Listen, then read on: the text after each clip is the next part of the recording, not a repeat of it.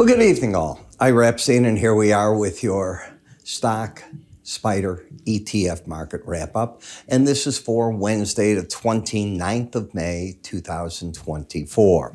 All right, you have one more full day to enjoy my sale. That is tomorrow. I know on Friday the sale ends. I don't know what time the computer's shutting it off. I'll try to find that out, but I don't know yet. All right, 40% off any of the courses. That's the full charting course and/or I'll take all three. The Enhanced Bollinger Band, and of course, the Outside Day course, and 1-year research purchase. Now, if you go for the 1 year, you go, first of all, you go on our website at irapstein.com, or you can move your cursor to the top up here. There'll be an icon. When you get there and you go to research, it defaults by how we've set it up to daily. You'll see a button, it says yearly. Just click the button, it'll move to yearly, and you'll see all the 40% off signs on that. That's how that works. After tomorrow, that's it for you. All right.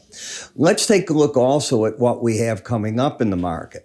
Tomorrow, we're going to see first thing at 7:30, the second look at the first quarter GDP. They're looking for it to shrink from the goal that it had of 1.6% to 1.2, but they're looking for the chain-weighted price index to be about unchanged. Jobless claims, they're saying maybe 3,000 gain. National Association of Realtors pending home sales. Well, this is the season. Are we going to see any numbers there that make sense? Because we know that mortgages have gone back up, and that's holding the people back. EIA natural gas storage comes out tomorrow at 9:30. The petroleum stocks come out at 10 o'clock. And we just had today in the afternoon the API numbers, and this is what they look like, overall a decline. So, in the markets, what we saw today was interesting because most markets were down. Just look behind me. It's pretty much a sea of red. NVIDIA to the upside, Netflix to the upside. As I step back here, United Airlines, American Airlines got annihilated today. Their programs just aren't working well. They moved away from corporate clients, and it's hurting them. Uber was up a nice little amount today. And you're hard-pressed to find anything that's really up after that. Lyft, I guess, a little bit, and that's about it.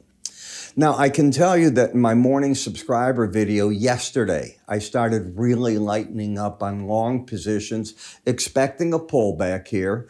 I still have in the back of my mind, I know it's nuts, the sell may go away. I've watched that over the years. It doesn't always work. That's number one.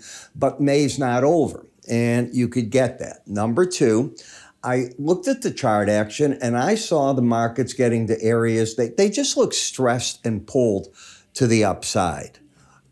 To keep the markets just vertically going, you got to feed the bull. And without that, you could run into some trouble. That trouble can come in a moderation in GDP, but at least they're looking for a lower number. But the PCE could be a market that's got you surprised.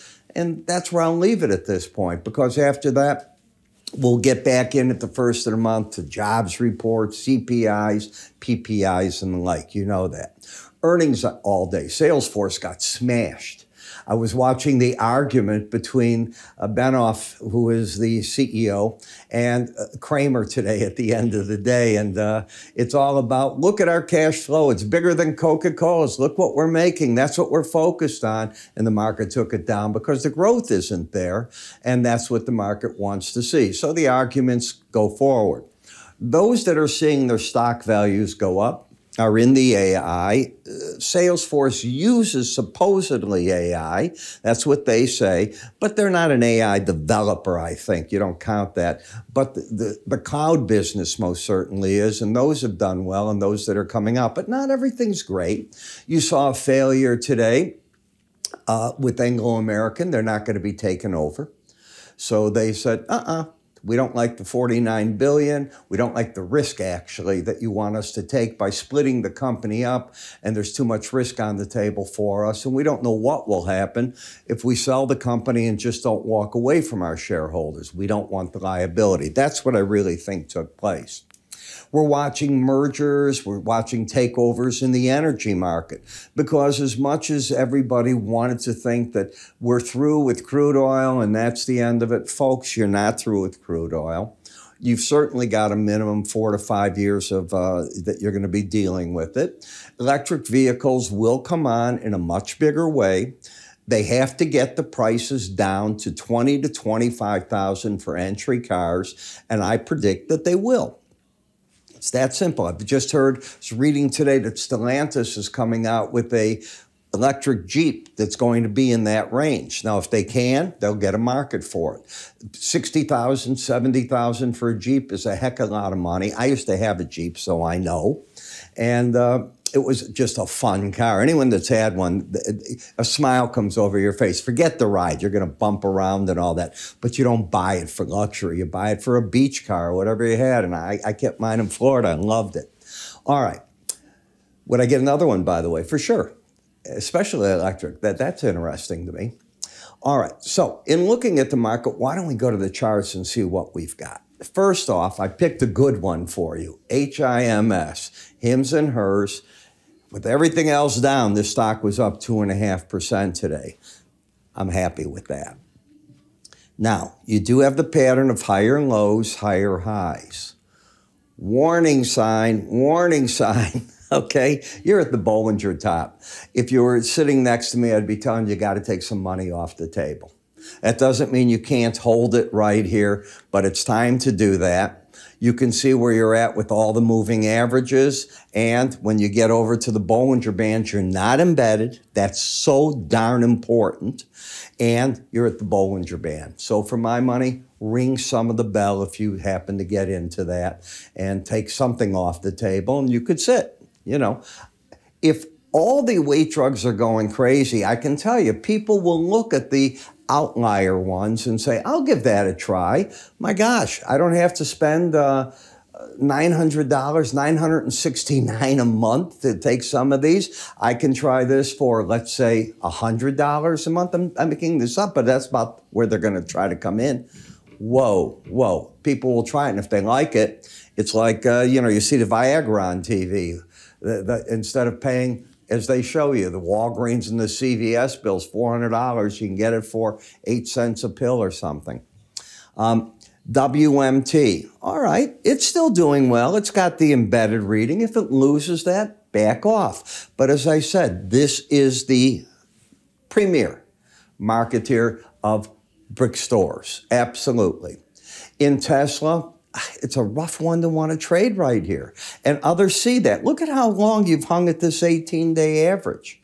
Which way is the vote going to go for Elon Musk? And does he then say, well, if I can't get paid, I don't have to spend that much attention to this. As it is, he has so much time, has so many companies. I don't know how he pays attention to anything, but he seems to get it done. He's the brightest guy of certainly my lifetime. And he gets these things done, and he does it well, and he does it on a scale that nobody else seems to be able to get them done. But don't pay him, and I think you're going to piss him off, and I think he deserves what the contract called for. And I know you'll all say, well, look at the billions. Look at what he's made people. Higher high, lower low, and you can see how the market is sitting here. Right over there. So this is Freeport. Now, this is where some traders at this 18-day average are going to start to build positions. I wouldn't be surprised if they start here and build them all the way down to under $50, all right? Maybe even as far down here. So they might have a goal of an $8 range. And it wouldn't surprise me. There's going to be what I call the value traders that look at this market and say, the heck with that chart stuff. There's going to be shortages. These companies are the ones that have the product. I'm already seeing that it's hard to get deals done. I want to own the miners that have this, and that's what you're going to get from that. And I said that in my special report, if you'll remember, on copper. I haven't changed my opinion, and I am friendly. All right.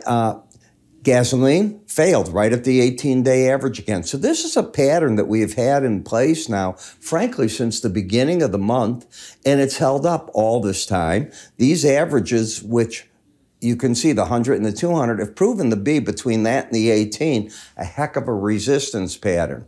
You've got to do a lot to get over them. You got to literally close over 67.48 to tell me that the market's going to now be able to clear itself and start moving to the upside. And I don't see that right here. Very oversold in XLF and coming to the Bollinger Band. It's called ka-ching. Take some money off the table is what I would be teaching. XLI, taking money off the table. I don't care where it goes. You can go to the 100-day average. Take some money off the table. It was interesting that it fell today because if you looked at the Richmond Fed numbers, they were powerful. Did you look at the beige book today? Not as terrible as it could have been, yet the market's getting weighted down with everything. But how long do you stay under a Bollinger Band? What is this chart's history of doing that? It's not big. You don't fight that. I know you want to fight it. I don't want you to fight it. So between here and there, I'm looking for some support. That does not mean you're going long. It's one thing to cover shorts, very different thing to go long. RSPD, you're down to the lower Bollinger Band. Again, this is where I think the pros are going to start covering shorts. Could it go lower? Absolutely. Big difference between covering shorts if you're in the market because the trend is down. XHB, same thing. And you know, I think these home builders are smart guys, but they're fighting now a wave where we might see interest rates jump again. We're back up here to the 4.6s in the 10-year, 2% in the 5-year. That's hard to beat. And that's pressuring these markets. We're already going to be in June. You know, the home builders have a season that they go through where people come in and buy, and that's it. Now, if you've got a spec home ready to go, you're probably going to do well in this market still.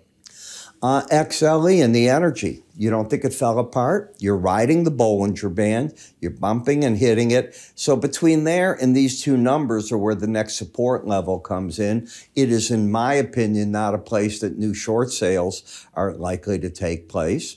In the gold market, now I get interested. If the market can get over 218.50, I start going, there was your pullback. Market can't stay under the 18-day average. If it can't, I don't care. Let it slip away. This is what I was looking for to happen, and this is the battleground. So now I just sit back, comfortably go back, and I go, I've got X dollars ready. I want to deploy. Give me the chart pattern. Silver's stronger than gold. Has just stayed that way. It is very overbought. It's not acting like it can make it to the next Bollinger Band at this point.